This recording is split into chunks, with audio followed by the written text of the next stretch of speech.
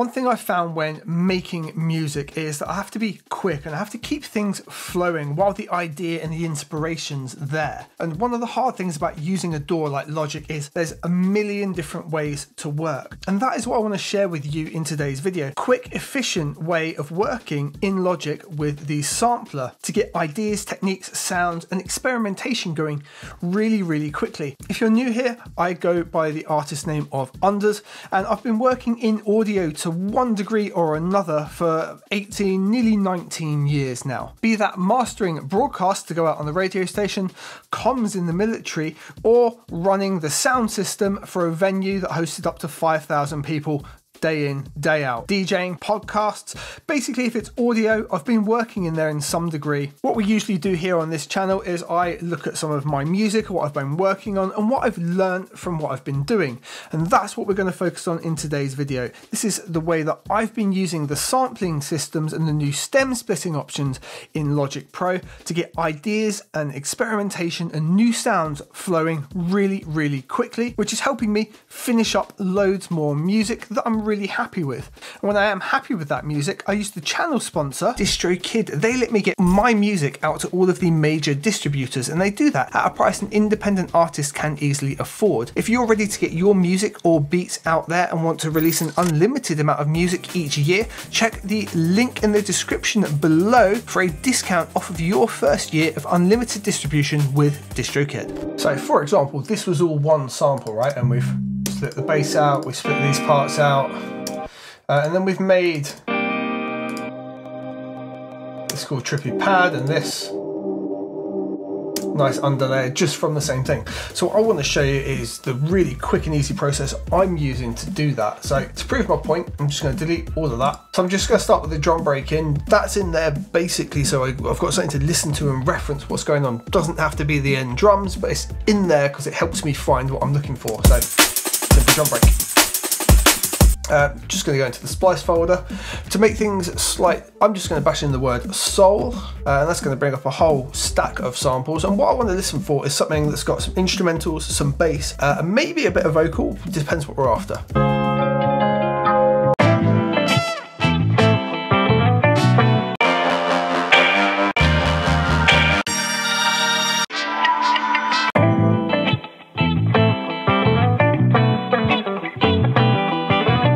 So I'm liking that. It is SBV 85 Soul Stack Studio Lite, if you want to find it. So we can drag that in. The very first thing, right, you can see here, it isn't in the exact BPM. This is 85, we're at 174, so 87 would have been great, but isn't. What we can just do is go to the end of the sample just here, just hold down Option, and as you can see, we can just snap that in. You can see it's going to be about 4 bars.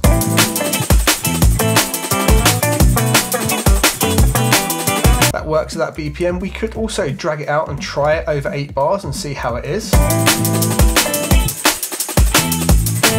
In this case, that doesn't really work, so we just Command Z. That's going to be about 4 bars for us. We hit U just to leave around that section. Now, if we right click here, we can do stem splitter. There's no vocals or anything in this, so I'm just going to do bass and other and split it into those 2. So now we've got those and it's muted the other one for us. It still plays back fine.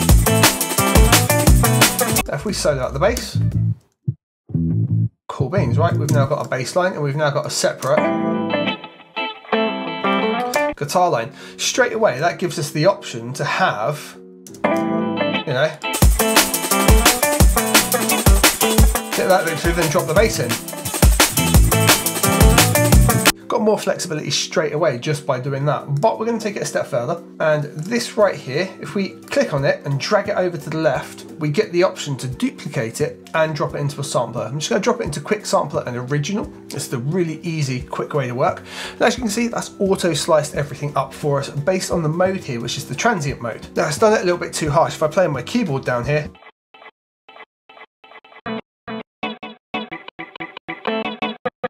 I'm going to really struggle to find something with that. Now, there's some other ways we can do this. We could switch follow tempo on and have follow tempo and have follow tempo. We could take it to like beat divisions instead, bring it down to like 1.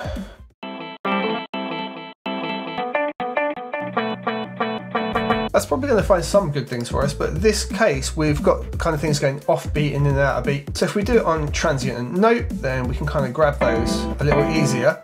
And what we do is bring the sensitivity down, and it will start just finding those larger ones for us. And when it seems to be about right, we can play through on the keyboard and grab most of the notes we're after.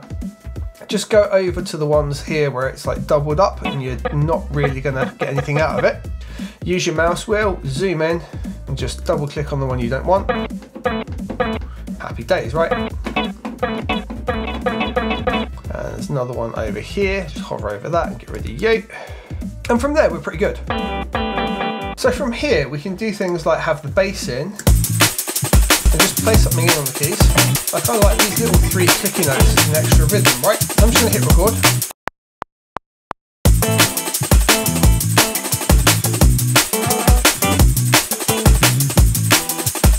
Alright, when you've got some kind of idea, just play around in the piano roll and tweak a bit slightly out, like a double hit here. I didn't quite like that, but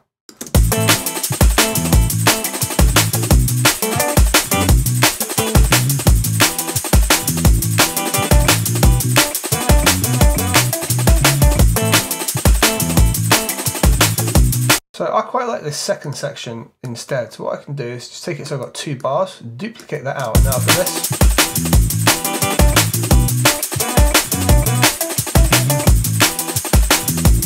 Now I feel like I need something that hits right at the start. So I'm going to take these 2 together, hit T and G, and glue them together to make a little 4-bar loop. And I feel like a starting note would kind of work, right? Something here.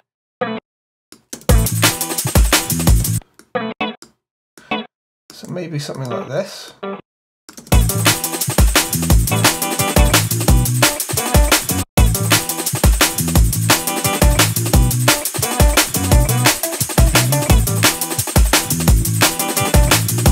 Now I want to play around and put a little bit of delay on this as well.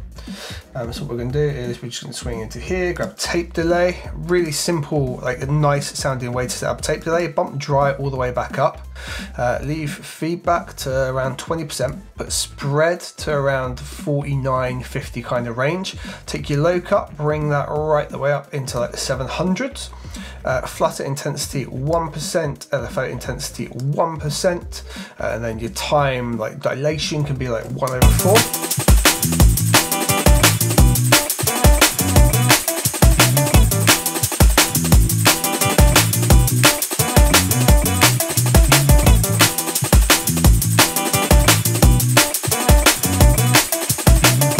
Alright, so we've got a little melody thing going on. I'm going to take that now and just duplicate it with Command and D. Take off the tape delay on the new one, and I want to build out some kind of like... I quite like that sound. I might make that into like its own rhythm. Really, really simple way I could do that is I can go MIDI effects here, arpeggiator.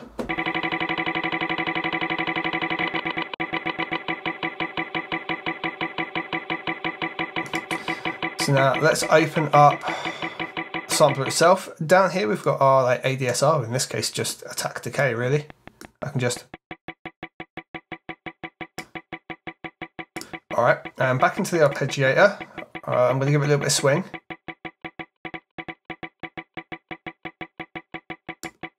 That 54 is kind of nice. And let's have the velocity randomise a bit. I'm literally just going to record that in.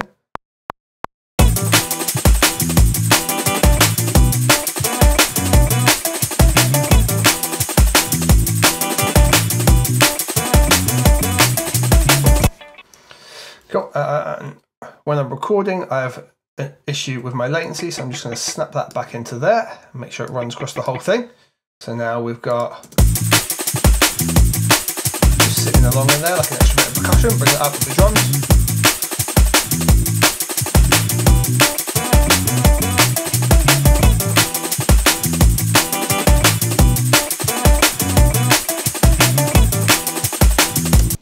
Alright, let's use a similar technique to make kind of a pad sound for everything to sit on there. What do we got here? So I've just made a new one again, turn the delay off.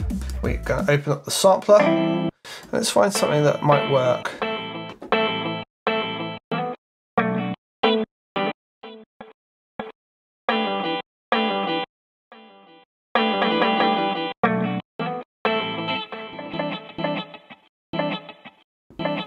Okay, I think that is going to give us sort of what we need.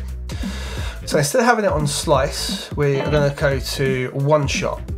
The way I make sure I stay in the right location, take these and just slide them all the way along like this. And now that's going to be on C rather than whatever note it was previously. If we go into one shot, we can still have, make sure follow tempos on.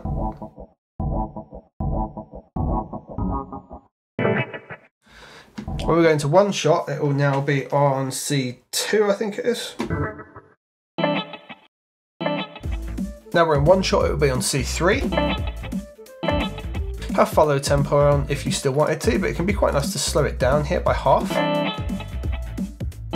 Depends on what kind of sound you got, right? And what we need is, we need this to loop in the same way for us. So forward, reverse is the only thing on playback. If we go to classic, we now get our loop options. So what we can do here is do like reverse like this. And what we do is set the loop point to be this like portion here. Now for getting in your clicks and pops, turn your snap onto 0 crossing and readjust your loop points like so. Might do it so.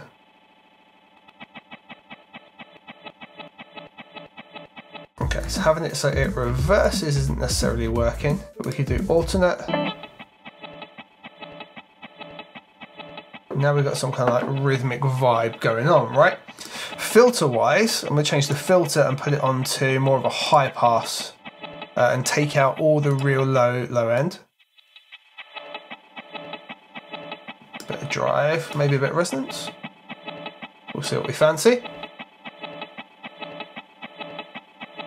And I'm just going to use the same delay we did before. That's giving us like a really nice shuffly rhythm. I'm going to run everything though into a reverb. So we've got a Space Designer, and we'll give it like a small-ish room. They are up here, aren't they? Medium hall, something like that.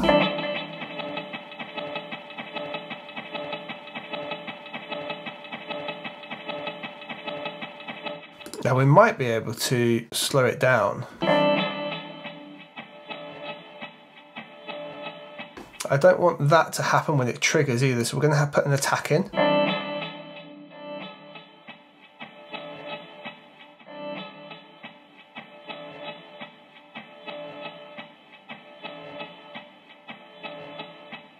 Let's have a go with that.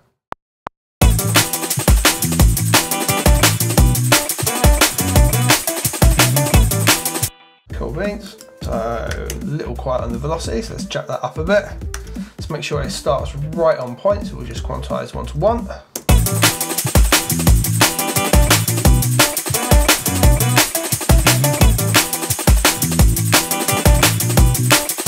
That's what we got.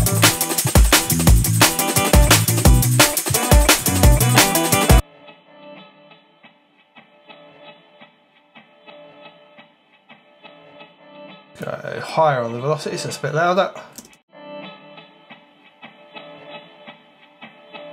And in sampler, I'm going to just snip that off in the end, like this.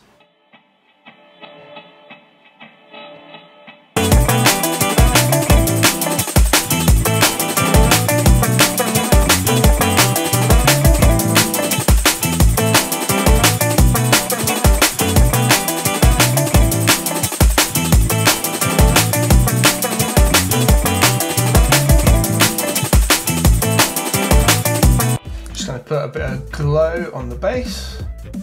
I'm just going to bash chroma glow here on the bass.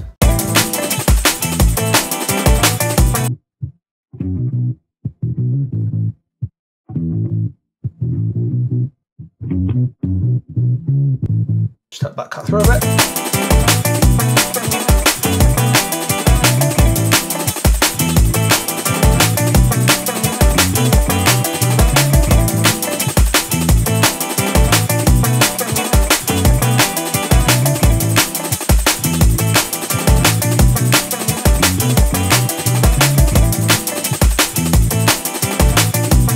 That right there, guys, And that right there, guys, is the way that I'm really enjoying using the stem splitter, just dragging things out, dropping it into Sampler, and just getting ideas and creativity like snapping, going really, really quickly. I really hope it's been helpful for you. Thank you very much for watching. And if you've got any questions, please do throw it in the comments down below. I do look forward to seeing you in future videos as well. Take care.